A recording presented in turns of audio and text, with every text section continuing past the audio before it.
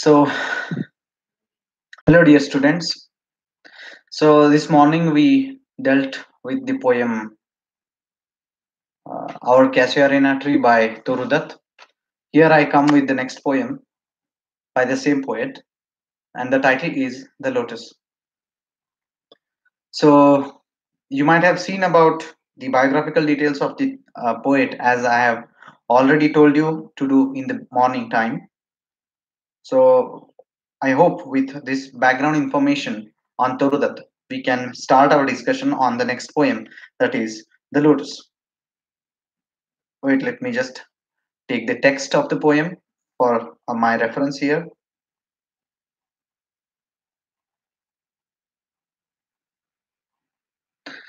Well, so look at the word and the title Lotus.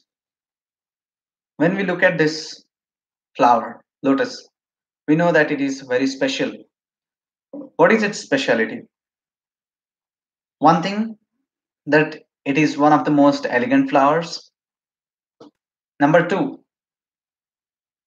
it is special because it grows up in mud and overcomes its troubles and blooms very beautifully, even though coming from mud. So it can be compared to a real life hero who comes from a very poor background and struggles a lot and finally becomes a very famous person in the world. So Lotus is a symbol for success after a lot of struggle also. Then another important aspect that is related to Lotus is the flower lotus is very significant in Hindu mythologies.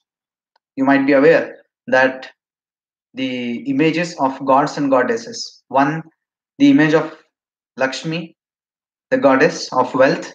She sits on the lotus flower. Okay, Padme Sthitam Padmavarnam.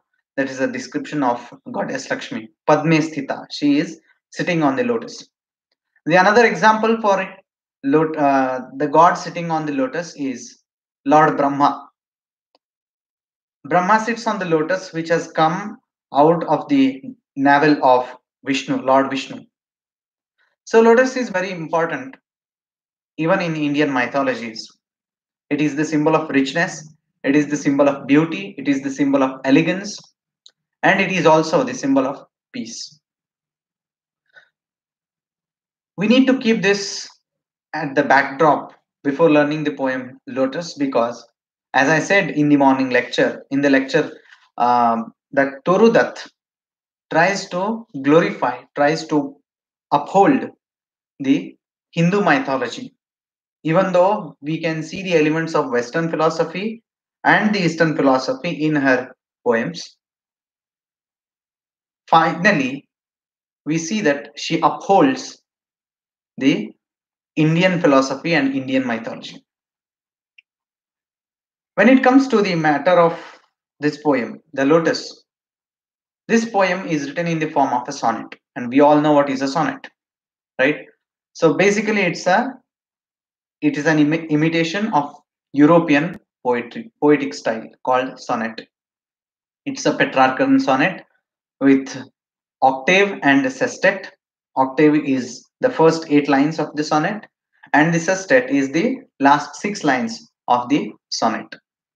And we know the basic characteristic feature of sonnet is that in the first 8 lines, some problem is mentioned, and in the sestet part, that is in the last 6 lines, solution is given to the problem that was raised in the first 8 lines.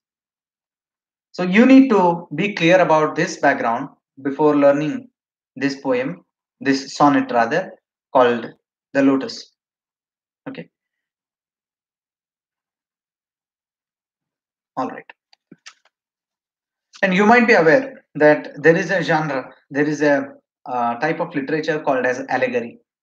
It became very famous during the Renaissance poetry, and poets like Edmund Spenser, Philip Sidney, and many other poets during that time have used this form of allegory in which an abstract concept such as love, truth, divinity, purity, such concepts are given a personified human figure, and they are literally personified. So personification of the abstract concepts is what we call as allegory. And the concept of allegory was also used in the morality plays and miracle plays, which were the predecessors of English drama. So in this poem, The Lotus, this poem is very simple poem. It moves on in a very smooth way. The difficulty is very less compared to the previous poem that we have studied already. So in this poem, written by Toru Dutt, it reminded me of a lesson we had studied in school. In a Kannada textbook, if you had the same text, you might remember this. In a Kannada textbook, maybe in fifth or sixth class, when we were studying in the school, there was a lesson called Pushparagale, in which many varieties of flowers compete in the race of beauty. Each one is claiming that it is beautiful. Okay, and they come with their own justification for their claim to be beautiful or to be the most beautiful flower. So it's a sort of competition and a quarrel and a conflict between different flowers to attain the superiority. In this poem also, there is a competition between flowers for supremacy in terms of beauty. So the poem goes like this. First, I will, as as is our routine, as is our schedule, we will first read out the lines from the poem, and then I would like to analyze the poem slowly. Love came to Flora asking for a flower that would of flowers be undisputed queen. The lily and the rose long had been rivals for that high honor. Bards of power had sung their claims. The rose can never tower like the pale lily with her Junomian. But is the lily lovelier? Thus, between flower factions rang the strife in Psyche's bower. Give me a flower delicious as the rose and stately as the lily in her pride. But of what color? Rose red, love was chose, and lily white, the queenliest flower that blows. So, this is the beautiful sonnet written by Toru Dutt. It is an allegorical poem because here there is a lot of allusion. There are a lot of allusions to the Greek mythology. For example, here there is an allusion to the goddess of love called Aphrodite. Love is allegorized here, personified, and Flora is the goddess of flowers. Both these gods or goddesses come in Greek mythology. And again, there are words like Junomian and then Psyche's bower. These are also allusions to Greek mythology.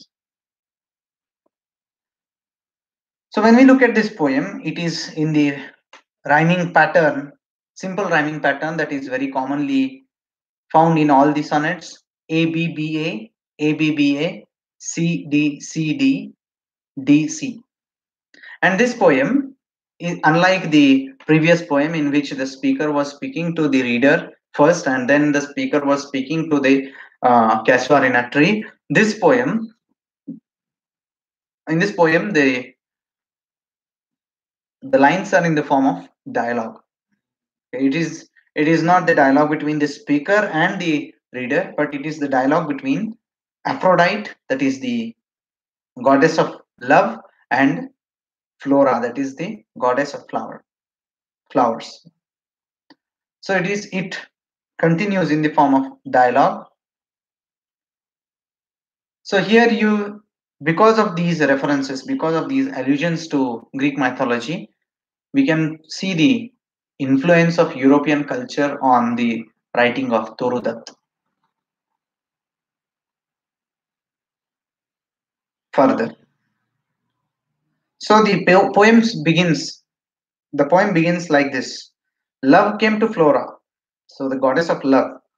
It seems that uh, the goddess Aphrodite needed some flower which was extremely beautiful, which was the queenliest of all flowers. So you should also mark the words which are very gender specific here.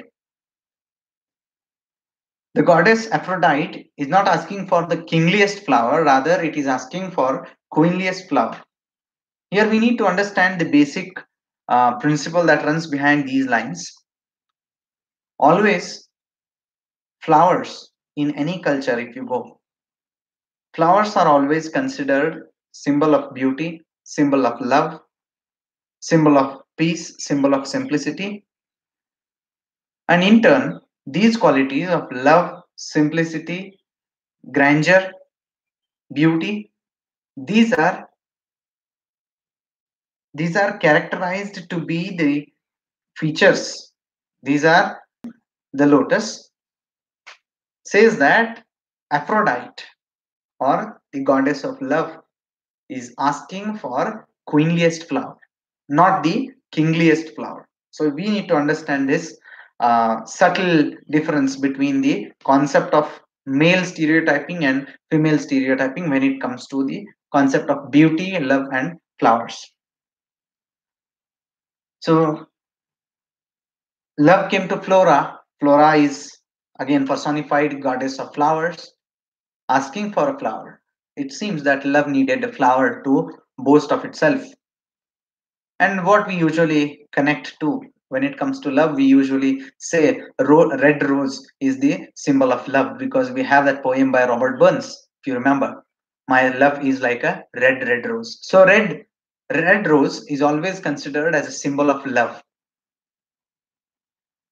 But now the goddess of love, Aphrodite, is in confusion. It needed a flower which was most beautiful of all the flowers and which was queenliest in its grandeur.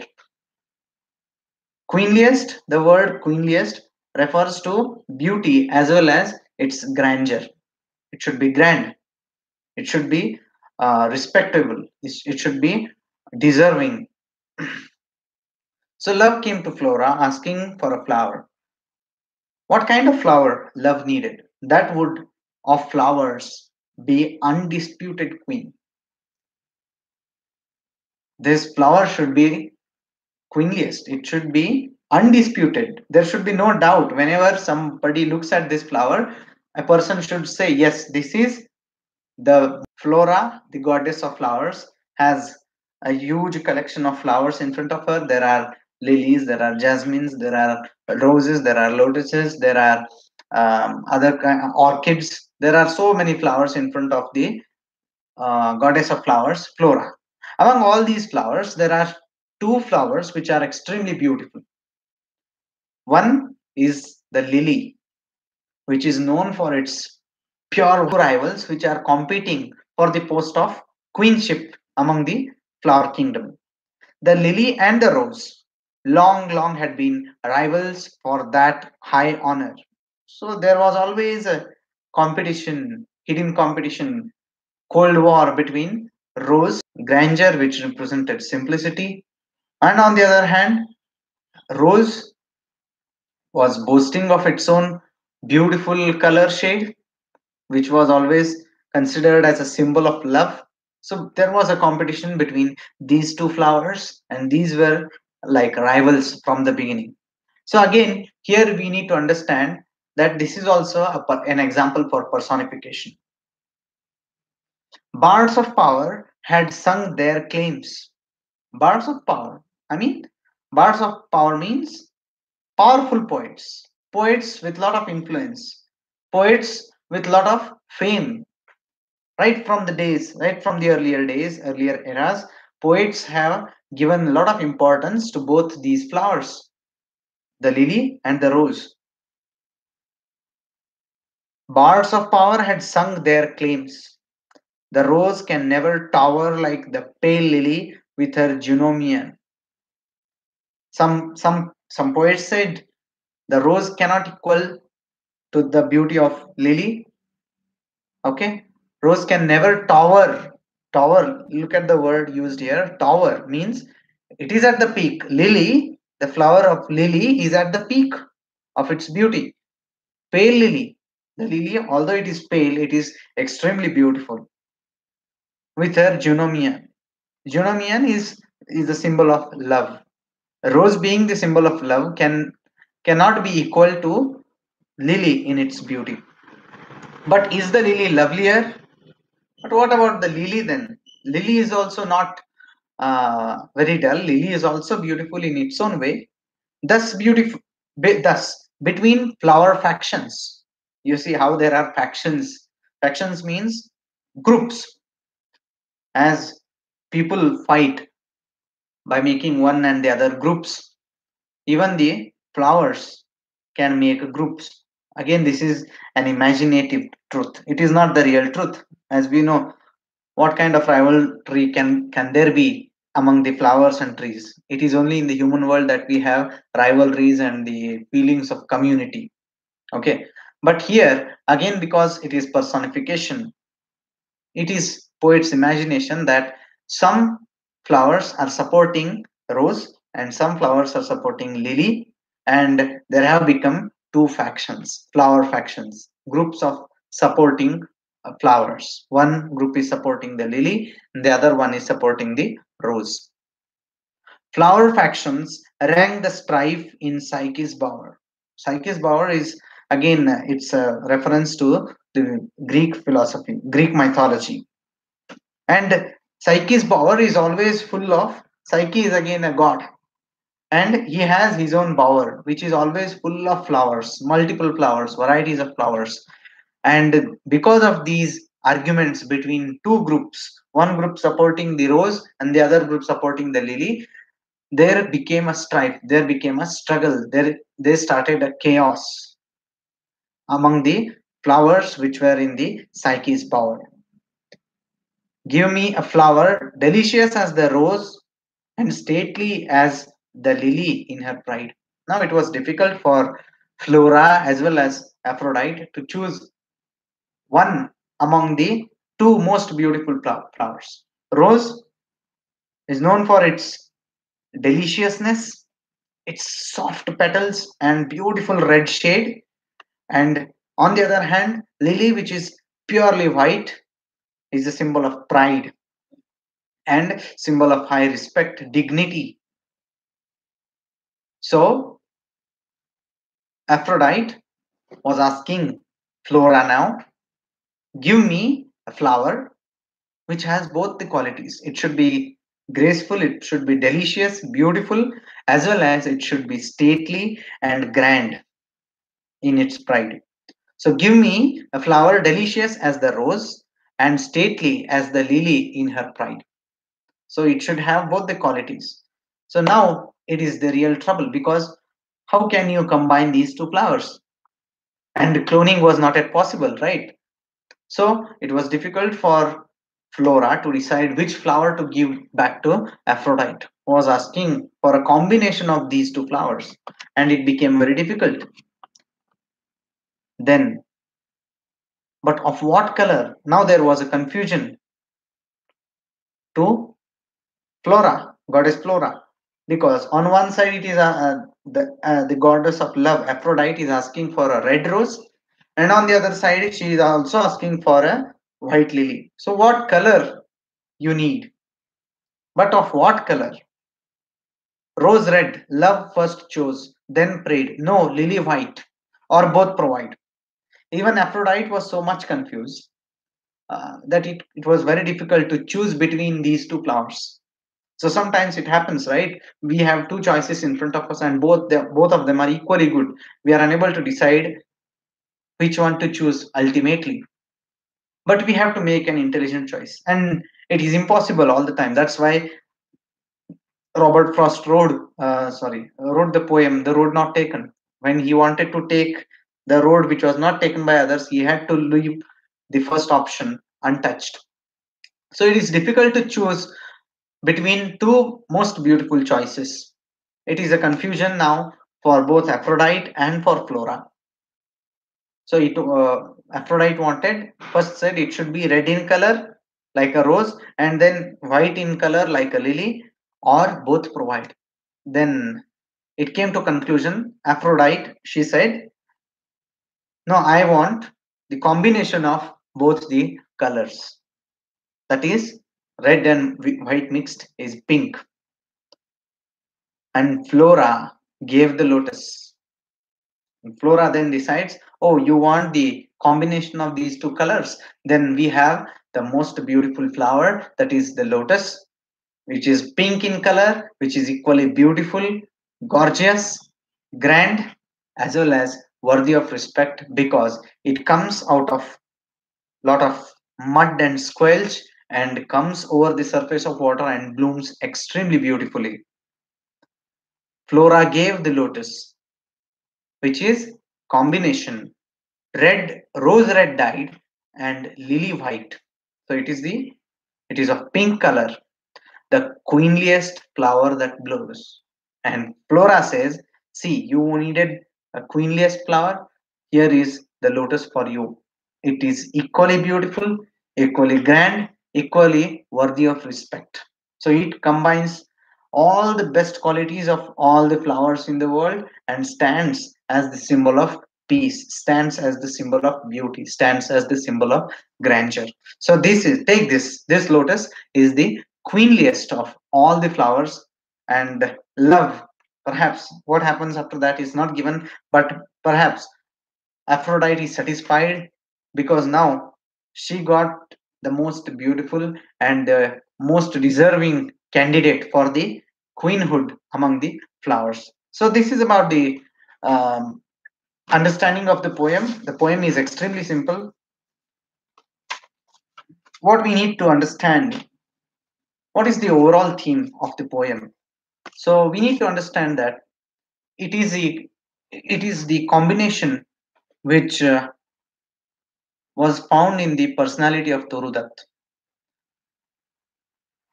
Toru Dutt, although she was from India, she was she was taught in a totally Christian atmosphere, in a convent atmosphere, convent schools rather, in those days of Europe, English occupation. But then she had deep respect and regard for Indian mythologies. And ultimately, she upholds the pride of India, and lotus is symbolic of Indian culture and Hindu mythologies, which she loved from the bottom of her heart. And in this poem, we see a combination of east and west once again, as we had seen in the first poem, that is our casuarina tree. So this completes our discussion on the poem The Lotus. Hoping to meet you soon. Thank you.